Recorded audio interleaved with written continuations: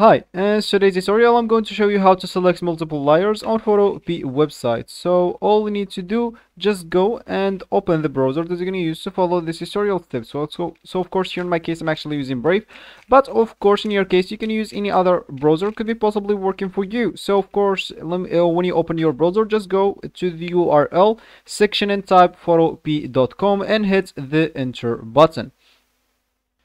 So that will take you into this page, which is going to be your home or your main screen. And from here, you can actually create a new project, open something from your computer, choose some of their PSD templates, or you can just drop your file right here and start working on it. For me, I'm just going to click at create a new project or new projects. I'm going to choose like a simple design or simple templates from here.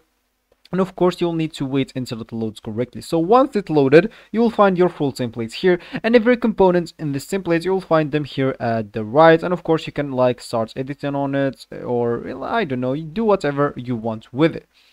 And of course, if you like make a bad step or you want to go back, all you need to do, or yeah, you moved something or like you delete something and you want to go back, all you need to do, just go and hit the Control Z button. Of course, if you hit that multiple times, you will just go back to the original template.